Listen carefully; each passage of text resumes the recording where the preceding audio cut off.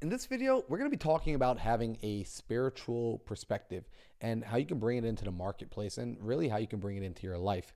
This one's going to be a little bit heavier, a little bit wordier, so bear with me. Let's go ahead and jump right in. I like to break these things down word for word.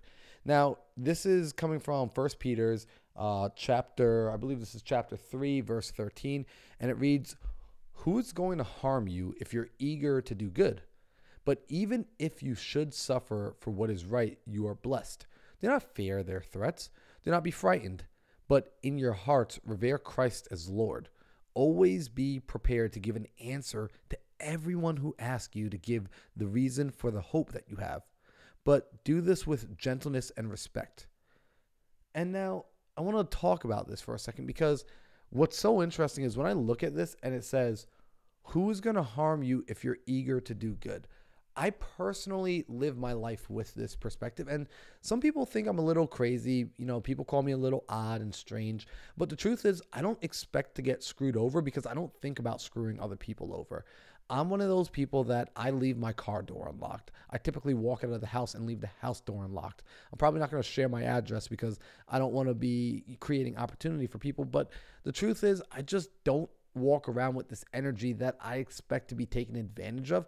And what I found is 99% of my life, I've been treated well. I don't get taken advantage of. In fact, I gain benefits. I believe that the world is put here for my growth and benefit, and everything is always in my favor. And so I like that in scripture, it talks about this, like who's going to harm you if you're eager to do good. But, right, so he says, even if you should suffer for what is right, you are blessed.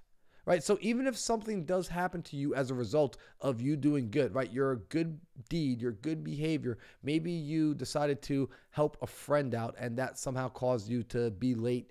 And when you were late, you were driving home and maybe you got pulled over and you got a ticket. Right. And you're like, man, I shouldn't have helped my friend. But your friend really needed you to be there. He says, don't worry, you're blessed. Right. He says, do not fear their threats. Do not be frightened.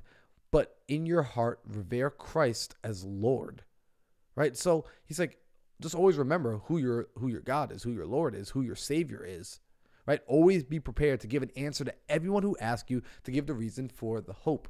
So what he's saying, listen, stay blessed, stay good, because if you're staying in Christ, like if you're staying in your faith, if you're understanding that everything is happening for your favor, that you already have received the greatest blessing on earth, then in comparison, nothing is actually all that bad. So you maintain hope. You maintain this goodness about you. And isn't that what we aim to do? Isn't it that we aim to walk around in life filled with joy no matter what the circumstance?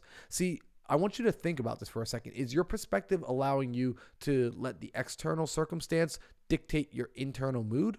Or are you internally in alignment regardless of what's happening externally to you?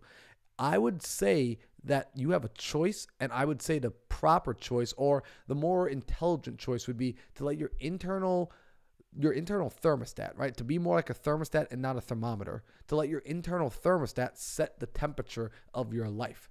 See, some people act like a thermostat and they're just simply reading like, ooh, the room in here is cold or the room in here is hot.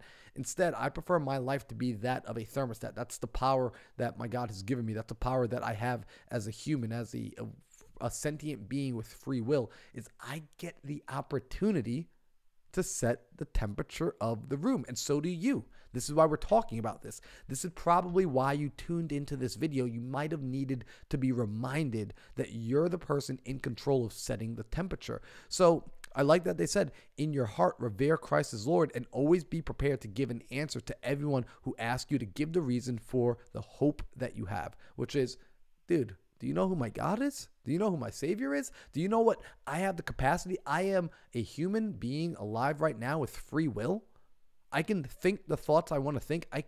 You cannot ever control my mind. You can't ever control my perspective. I mean, come on, bro. Come on now. This is insanely amazing when you think about this. Everyone's all hyped up about AI and computers and the technology, but that stuff cannot think for itself yet. It cannot create its own inputs. You can. That's a gift. That's a blessing. You can make your own choices. It can't make its own choices yet. It still needs somebody else to trigger it. You have the capacity to make your own choices. which is a beautiful thing. So that's a reason to celebrate. And it says, do this with gentleness and respect. So when you respond and you let people know why you're so happy, it's a calm, gentle, it's a knowing. It's like knowing that there's enough oxygen in the world for me to breathe, that I can just take in that next breath. So I want you to think about this perspective and think about the perspective that you walk through life with. Do you have the perspective of your life that you're in charge of the thermostat and you're the person in charge of setting the temperature of your life? Or do you right now, or have you in the past, responded to life more as a thermometer, simply reading the room, but not truly creating the life that you desire?